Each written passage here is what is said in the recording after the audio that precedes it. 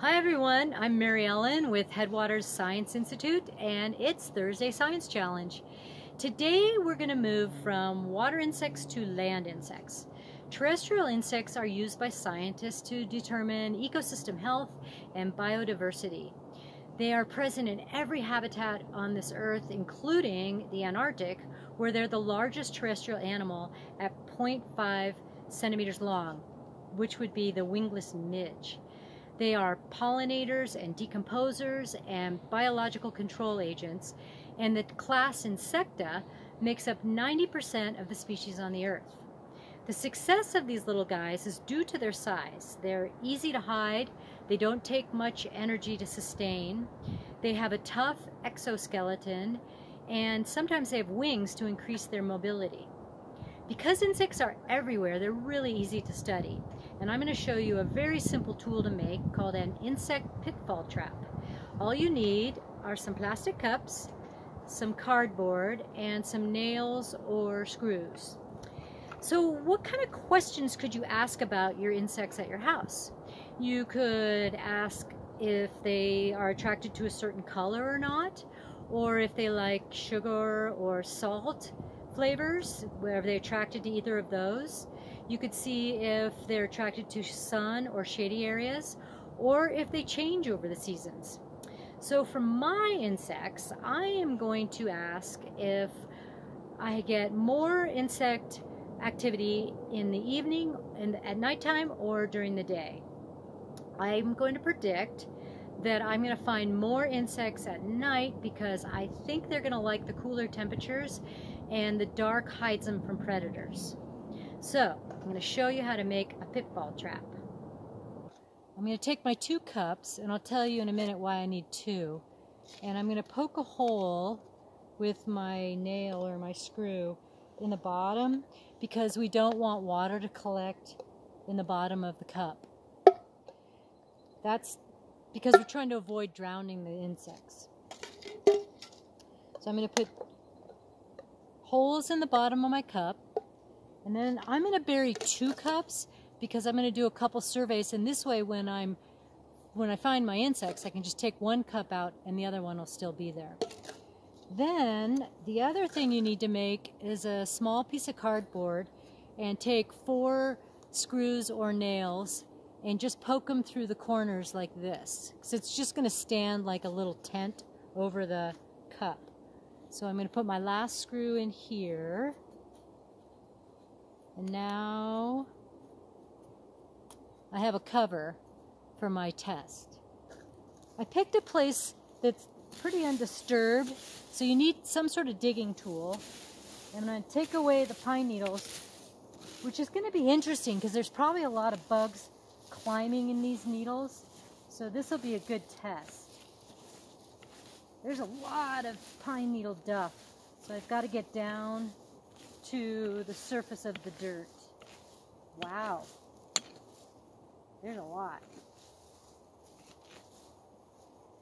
Then you need to dig a hole the depth of your cup, because your cup is going to sit flush with the dirt. I've dug a hole that's just deep enough for my cup. So I have 2 cups that have holes in it, and I'm going to sink it into the hole and push the dirt right up to the edge of the cup. This way, when the insects walk by, they fall into the cup and they're not able to get out. It doesn't matter if you have a little dirt in there because that won't bother the insects. So you want to make sure the dirt is flush with the edge of the cup, because if it's below the cup, they won't be able to get in. Then, this is a cover for the opening. So this will give some shade to the insects and also keep the predators from grabbing them. So now you just put your cardboard thing on top. There's space underneath there so the insects can get in.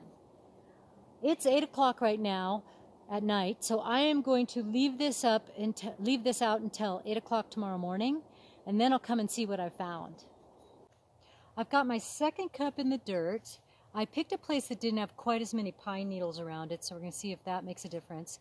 I've got the dirt right up to the edge of the cup, And now I'm going to put my lid over the top. So I'm going to take the first cup out and leave the second cup in there for my daytime test. I'm not seeing very many bugs in this one.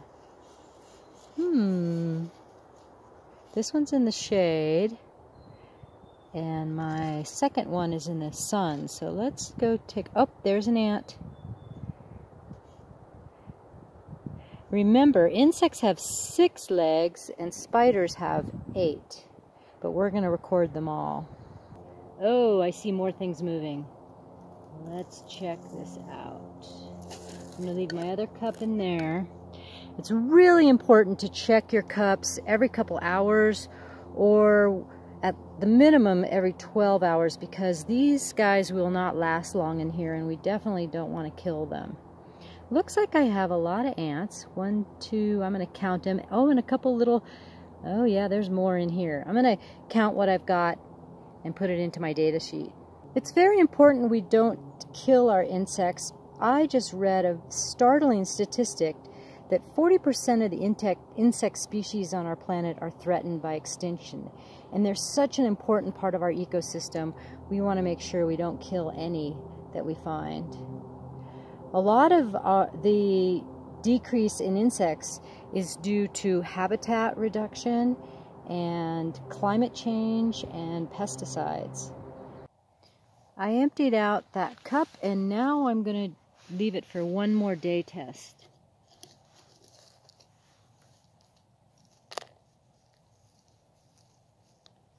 We'll see what happens.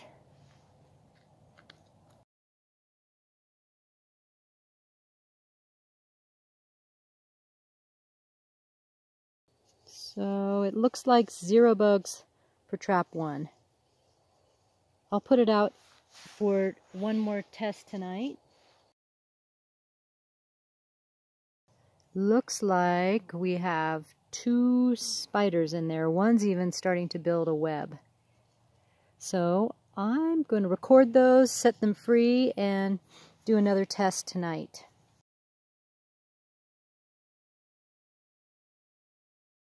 Another 0. Nothing is crawling around in my hand. There was one tiny little one, I'll count, that jumped out of my hand. I saw one small ant underneath the pine needle, so I'm going to count 1 ant on this one.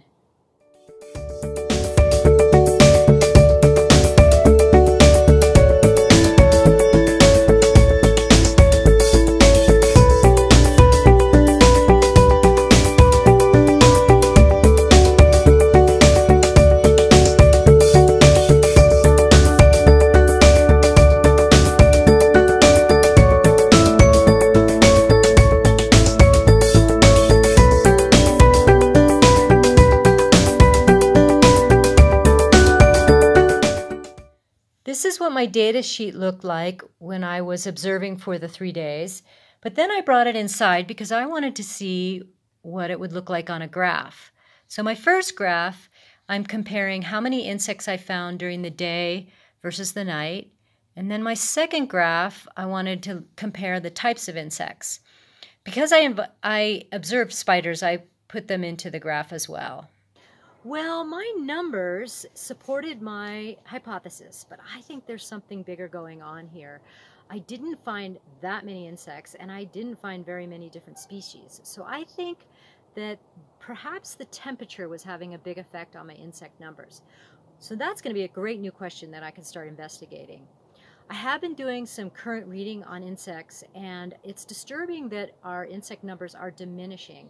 But I did find out that there are things that we can do. The first thing we can do is put away the insect spray and the bug spray and the pesticides. Those are indiscriminate killers of all things tiny and small. Another interesting one is turning off outside lights at night, because that disturbs nocturnal insects patterns. And you know that when you go out and see moths all over the place when your lights are on.